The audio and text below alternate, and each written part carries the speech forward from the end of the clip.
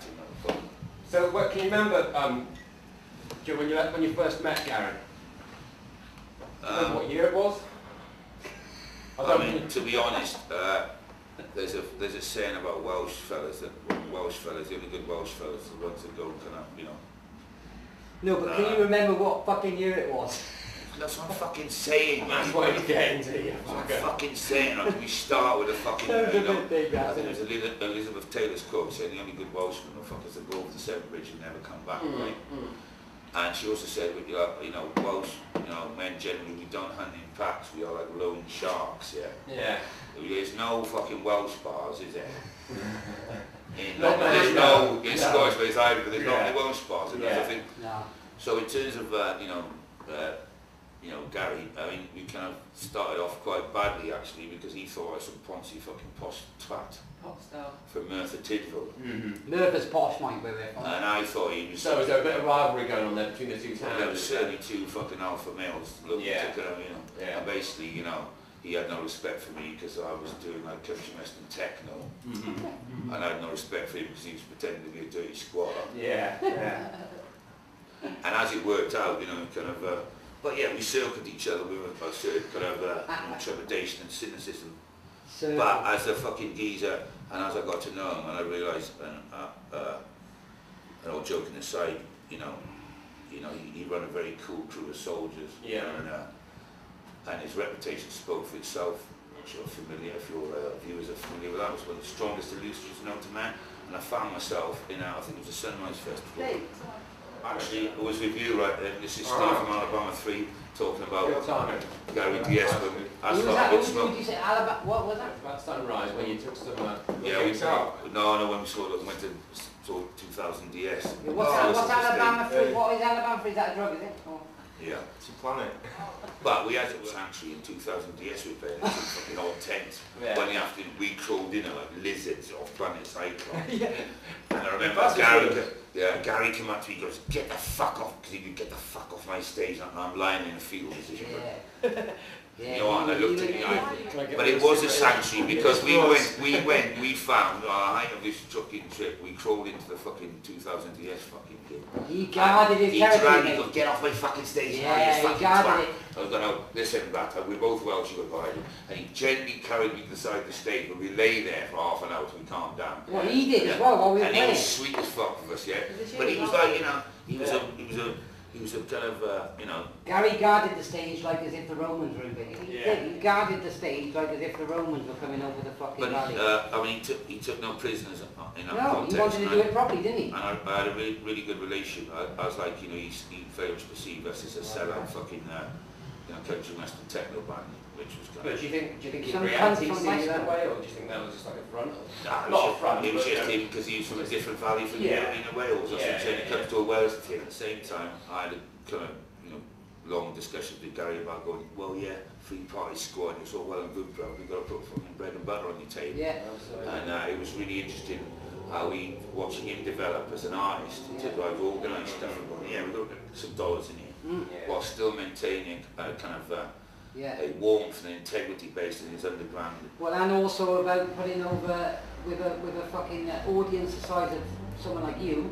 You need to put the message over you. After Gary's demise, is that, you know, having seen Dead Silence where he was at in terms of, I'm not saying a crossover, but certainly taking things forward. The times now, you know, need, you know, something what different. Gary was representing was very important. He was bang on the zeitgeist.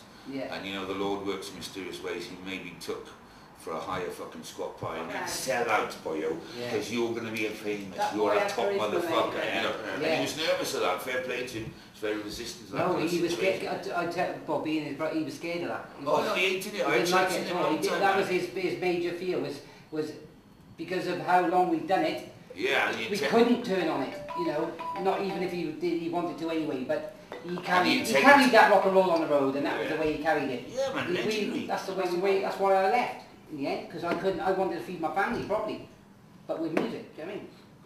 people would just see it as a natural progression. Like yeah, but when you've lived with people the way it was a way of life for us, so we couldn't do it. It was very important. I think that whole thing has become a bit of a limitation on people, really. That whole selling out, you can't play outside a squat party or a Travellers. Yeah, but the 2000 DS was different. 2000 DS never could have, because it was on that. On the other hand, you could have as another entity, like he was with Dead Silence or whatever. But as 2000 DS, we were the hardcore underground squat band, so you could never make that. The importance of Gary's legacy is the fact that what he motivated and got together, we have a responsibility. Any of us who are going to be touched by his kind of fucking crazy mania, motivation is the word. Are going to have to take that on, because it's very inspiring. Already, you can see a dip, because his energy was so fucking mad. Do you know what I mean? It might have been, to some people it might have been somebody moaning at him, or it might have been somebody fucking, but it was just his energy to inspire fucking parties to happen constantly, always, over all them years, right from fucking day one right up until now. How can you drive yourself to do something for nothing and keep doing it? More, Gary, the last thing he wanted to turn into some kind of icon. But also he's more into very much, and that's what I said before, he's very much putting all the faith in the bankers, where the lifestyle that Gary espoused and had a reputation for had been a long-term, alternative, independent, autonomous kind of, scenario, which is the fucking, where young people are going to be at now. If more people now are squatting, or doing on sound system, put festivals on and setting up on record labels or in music, then, I think, and Gary's at a party now, Gary and Travellers sites in 2000 DS can't play outside squat parties and travel, GaryDS was never, I met him in 1992 on a Travellers site, but I was like a funky acid house raver selling ecstasy to the fucking Travellers in East Berlin, whatever. But he was never ever judgmental towards me. No, we weren't tied down. We played in what was it, Heaven? Do you know Heaven, the gay club? We played in there. We play anywhere we could. Yeah. You know what I mean? More about this. Paul was a young lad come from the valleys, young punk rocker, moving out of his little village and in the middle of fucking nowhere in Wales. He was a cunt. He was fucking a nightmare. Gary was a nightmare. My other brother will tell you more than me, but he used to go to gigs. We used to go to the top rank in Cardiff, right? They'd walk out of there, mate, right? And skinheads, there'd be gangs of skinheads waiting, right? They'd walk through them, and they'd be walking away, and every fucking time Gary would turn around, run like fuck, dive head first into them, and just have us. If he got through them without having a scrap, he'd run back for a scrap. Just to let him know that he didn't give a fuck. Do you know what I mean? And was he good on the old head back? He used to die, always head first, dive head first, see, that's why me and Gary got on, man. We used the same mate, like, my big brother can tell you more about shit from them days. All I used to remember, I remember him coming home the one day with a fucking imprint of a Dr. Martin on his forehead in a fucking bruise, and he had his passport photo taken, but he hitchhiked the fucking Greece after that. But he had an imprint of a fucking Martin where they'd fucking done him. And that's how it was in them days, wasn't it? Staring at the Rude Boys and all that. You'd go to a club and it'd be skins, punks, fucking tents. Who were you? Which side were you on? Which got off him and seeing his crew work, and, I was saying, bumping into him over the years, but I very much got a strong sense of, people around him, his posse, I said before, his soldiers, he was quite caring of them, because he paid his dues. He'd been a fucking hooligan and a lunatic, he had that respect amongst. Well, it's growing up. Very facilitated in terms of the crew around him. Growing up. I popped up with that, blah blah blah. He kept his wisdom. General ethos of looking after people.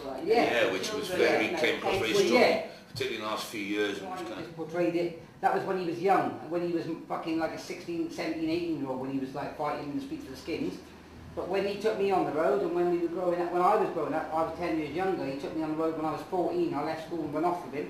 Do you know what I mean? My mum fucking hated him for it for the rest of his life, but we used to roll into fucking like East Berlin, places like that, in a bus full of hippies, in fucking neo-Nazi zones, man. But real, like when we were first in Dresden and places like that, we're talking about heavy skinhead areas. And we used to turn up there as a punk mad band, open the doors of our bus, loads of dogs, loads of fucking mad crusties fall out, and we used to just. We didn't do them with the music. We'd do them with what we fucking were about, and that was it. Yes, can't get together. Well, all of it to put together, basically.